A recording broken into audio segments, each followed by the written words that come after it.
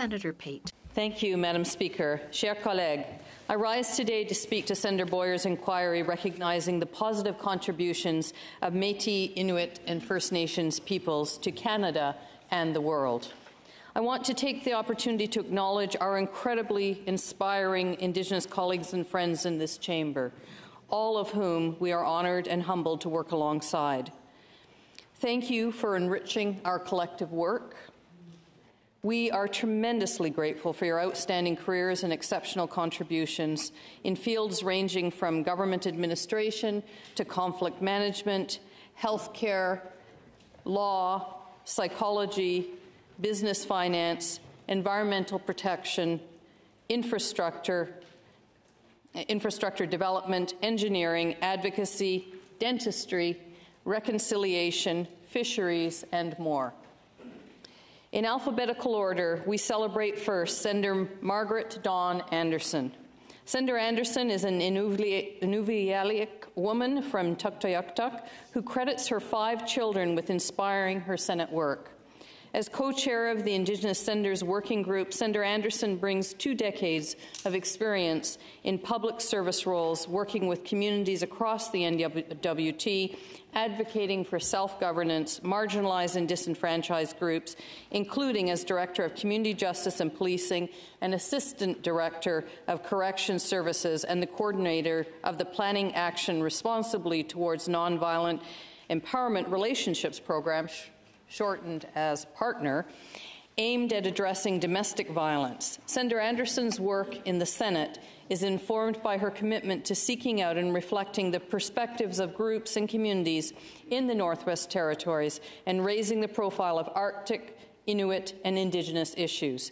She is also a gifted charcoal artist and poet. Senator Michelle Odette is an Innu woman with visual arts and art education degrees from the Université du Québec à Montréal and Concordia University.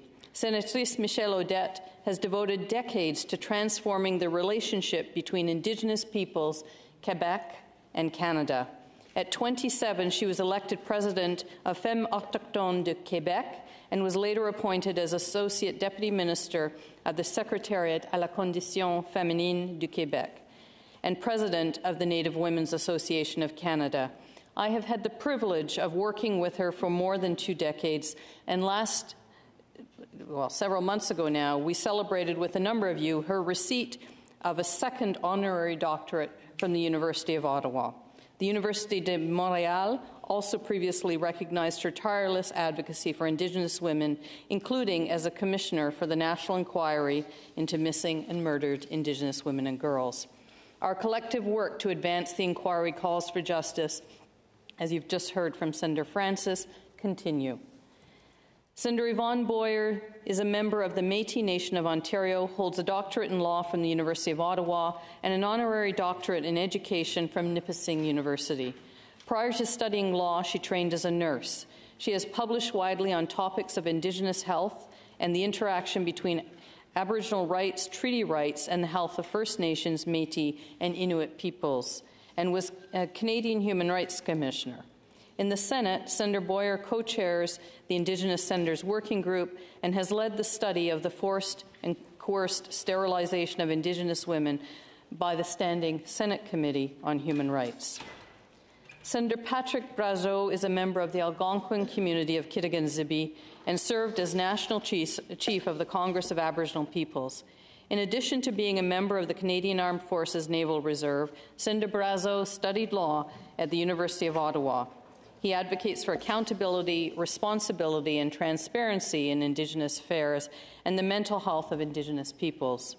He persistently seeks to promote the well-being of youth.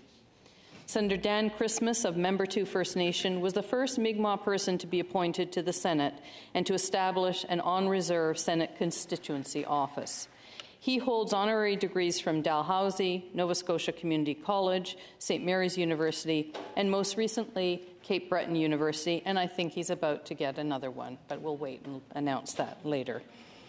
Through his leadership with the Mi'kmaq Nation Nova Scotia, including as former director of the Union of Nova Scotia Indians and former band manager, elected councillor, and senior advisor for the community of Membertou, Senator Christmas has worked for decades to ensure the recognition and implementation of Mi'kmaq treaty rights in Nova Scotia and was a driving force in the flourishing of Membertou from bankruptcy to a thriving and vibrant community.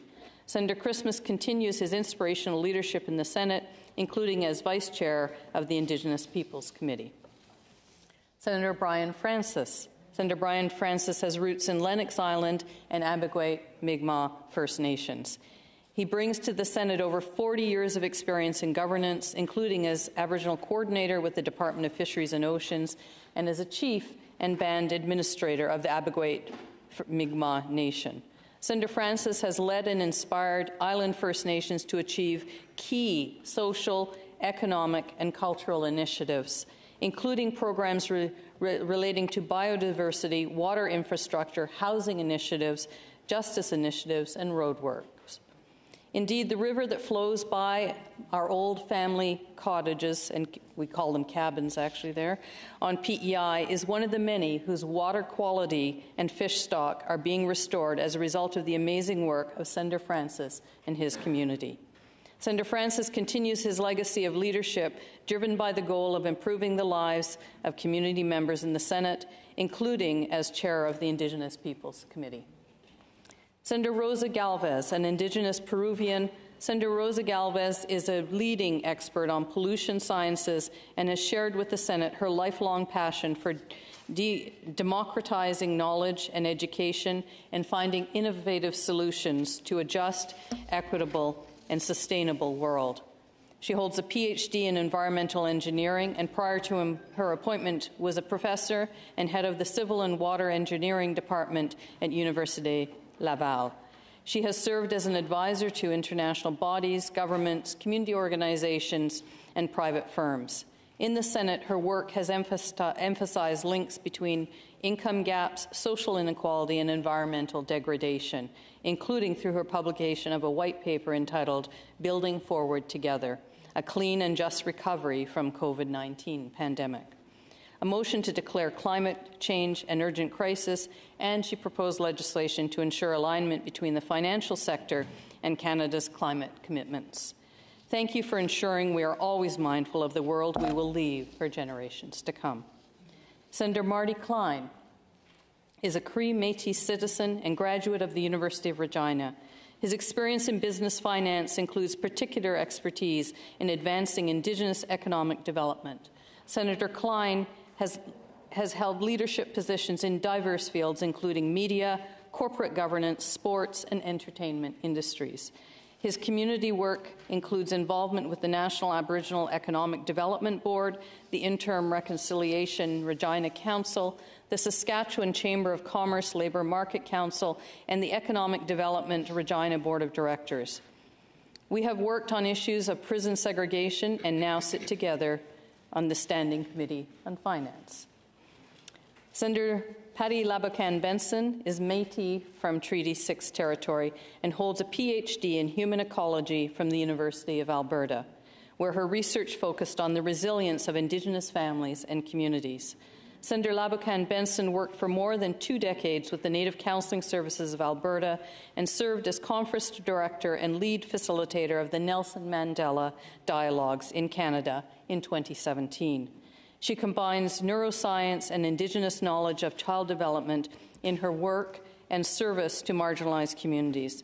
In addition to forming part of the government representation here in the Senate, she continues to ensure issues of reconciliation and Indigenous leadership are central to her work and ours. Senator Sandra Lovelace-Nicholas is a voice for the Maliseet people and driving force for advancing and upholding the rights of Indigenous women in Canada.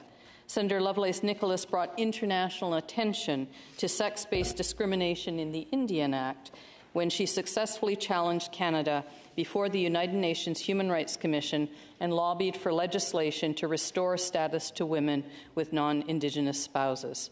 For decades, she has continued this fight for equality for Indigenous women and their descendants, most recently through participating in Senate examination and analysis of the implementation of Bill S3 that Senator Francis just reported on. Senator Lovelace Nicholas is a recipient of the Order of Canada, the Governor-General's Award in commemoration of the Persons Case, an honorary degree from St. Francis Xavier University, and one of the famous 6 Indigenous women leaders in this country. Senator Mary Jane McCallum, an advocate for social justice, Cree Senator Mary Jane McCallum holds a Doctor of Dental Medicine from the University of Manitoba and numerous honours and awards, most recently an honorary doctorate from the University of Manitoba. She's also Chancellor there. Throughout her career, Senator McCallum, no, wrong Chancellor, I'll get to that. Throughout her career, Senator McCallum has provided vital dental and community health services to First Nations communities throughout Manitoba, particularly in northern First Nations communities. Senator McCallum has worked at the University of Manitoba as an assistant professor and as head of the university's Aboriginal Dental Health Program, and serves as the first Indigenous woman chancellor of Brandon University. My apologies for my mistake earlier. In the Senate, she has shared her personal experiences as a residential school survivor, organized information sessions regarding Indigenous law and policy issues, and championed initiatives including legislation to recognize National Ribbon Skirt Day and related initiatives promoting gender-based analysis plus anti-racism in healthcare, residential school awareness, and more, all with the aim of educating and inspiring colleagues and the public to engage in truly emancipatory efforts in the spirit of reconciliation. Colleagues, please join me in celebrating these 11 amazing, outstanding friends and colleagues. To each of you, we thank you for all that you do, all that you are in this chamber and beyond to advance a more fair, just, and equal future for Indigenous peoples and all of us on Turtle Island. Chimigwich, merci beaucoup, and endless gratitude.